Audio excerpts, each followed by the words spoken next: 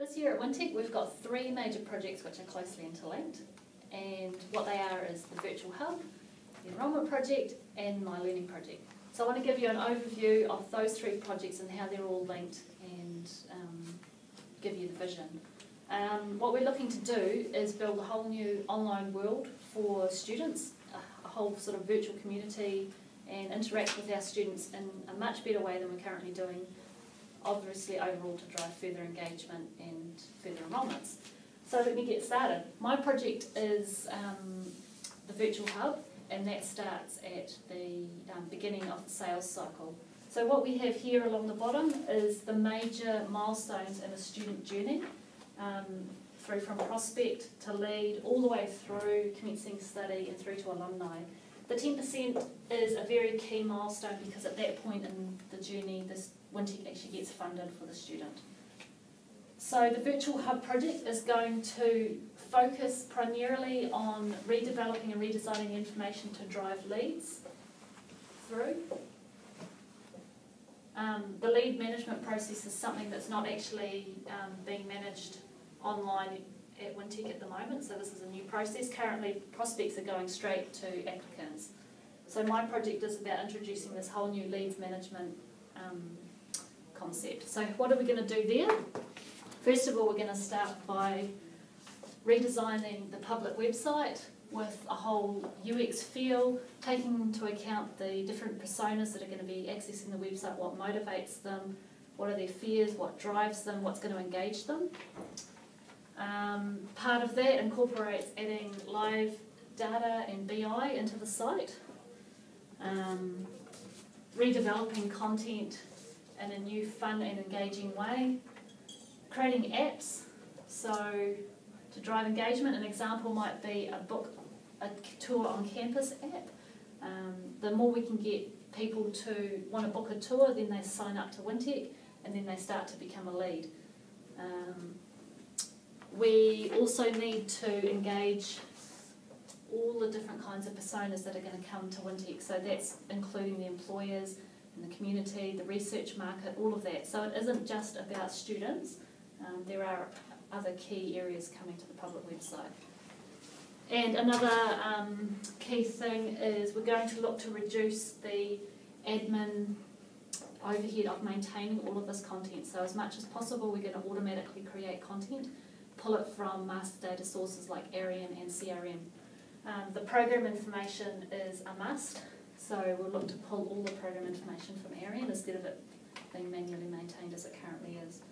And as well as that, we're going to have an operations stream which is looking to widen out the number of people that can actually maintain the content as well, so it's not just bottlenecked with ITS and marketing.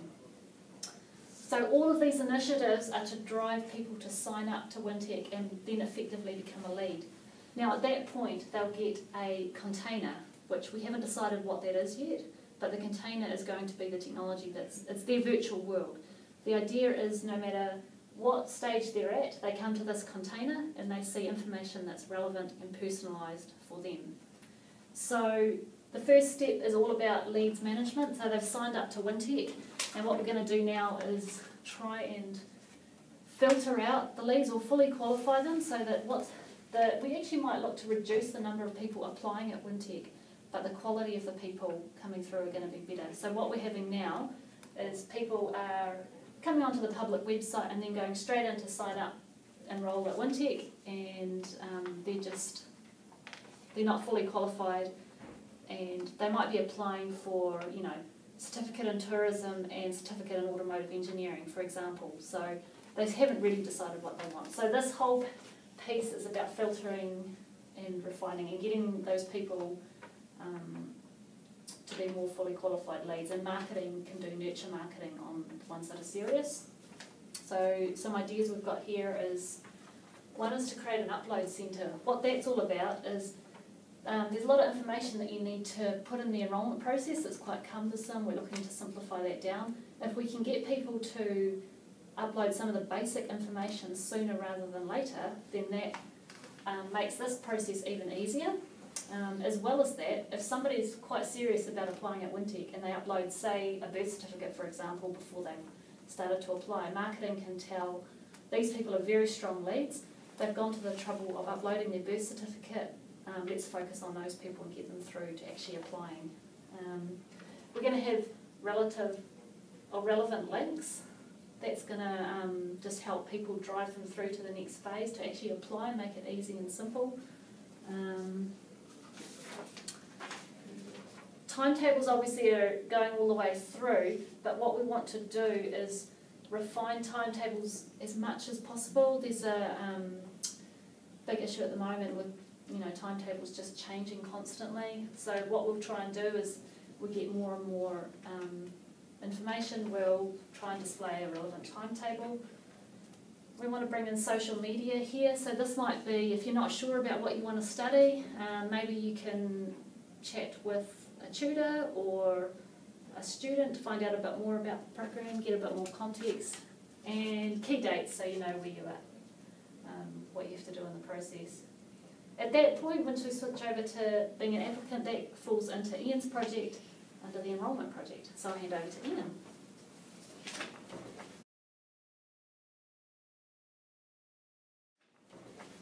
Thanks, Bianca. So, Bianca's talked a lot about the design and how we're going to construct the container. So what we'll do here is we'll just continue on with that journey. So one of the most important things we're going to do is we're going to redesign the enrolment process and form, again, following along with the design philosophy we've talked about earlier, simplifying the process, making it easier. We're also going to bring across a lot of the widgets that we've already built. The widgets that we've already built, so Upload Center comes across, Timetable comes across, becomes hopefully more firm, social media comes across, and dates and some of these other items may come across as well. We're going to build in some new widgets. Again, we may bring some of these around as we change some of these around as we go through the process. So interactive help, maybe instant messaging, status indicators and key milestones for students so they can see where they are in the application stroke enrolment process. The ability to appeal rejection or request some logic as to why you've not been accepted on a course. Again, all online, nice and simple. Payment options, so how can I fund my course, links to StudyLink, things like that. And for staff, we're also going to make sure, not necessarily in the container, so let's put that down below, that there's stats and insights, so how many applications there are being completed, how many are successful, how many people have paid for their course, and things like that. So some key stats. And what that's going to do is that's going to allow us to focus our resources on the right area. And again, in CRM and things, allowing staff the ability to record interactions and schedule follow-ups for either themselves or other members of staff. In terms of the enrolment process, we're going to look to drive invoicing into Tech 1. So debtor management will go in there, so that's kind of an offline thing for staff. In the enrolment process, again, some of these, we're already kind of over the board, but some of these things will continue. So payments, instructions and links and progress, where it's at, what's outstanding, account balance and top-ups. The ability to browse sort of catalogues of other products and services, so accommodation, ebooks or technology you may be interested in. Online orientation. So where to find information about the course, suggested reading, timetable, maps, other sort of things relevant for students. Timetable we've kind of already talked about again. This would firm up as we go through the process. Key dates, and probably the final thing we've got at the moment is message groups. So ability to share content with students and or staff at that stage. And that's where we then hand over again to Richard, who's going to talk from commencing study.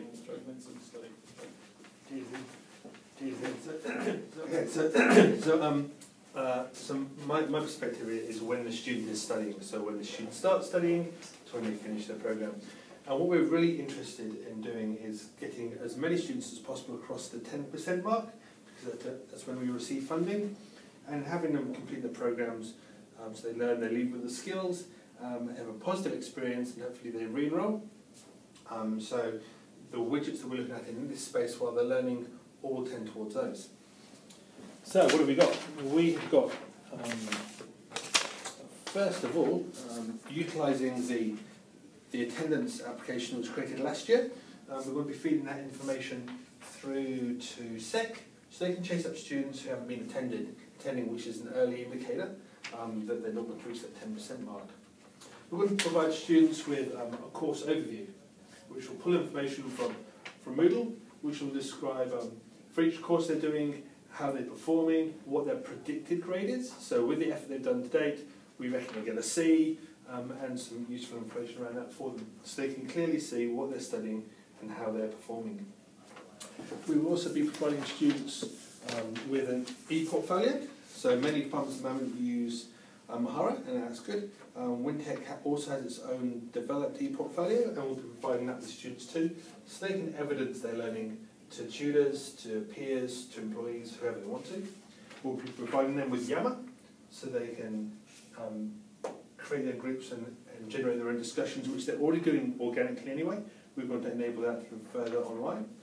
We're going to provide tutors information to their performance, so that tutors can give a hand and provide suggested assistance. So if back at this, say 5% mark, they're struggling, tutor becomes aware of it, and the tutor can intervene early. And this is something in our research last year that students said they were really keen for tutors to do, so we're going to put that in there. Orientation information, which will initially be the classic orientation information that the students have been receiving for decades, but as we go through the course, it will include information as well about exams, so we'll orient students to exams and finals if they haven't been through them before. What else have we got here?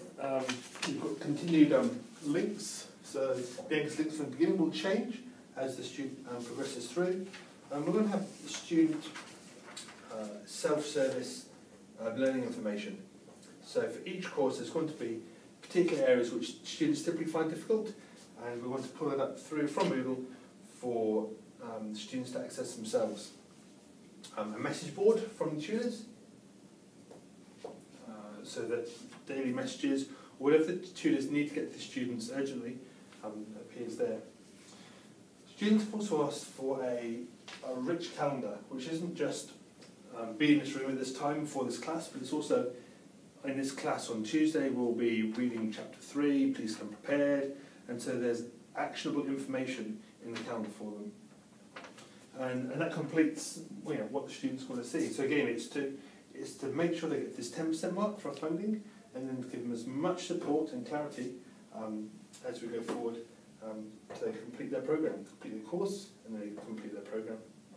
And that's a summary really. So what we've tried to do is identify students early on and nurture them through to leads, and then qualify them so that only those who really should be applying are applying, and then we care for them through the 10% course, and out to alumni afterwards.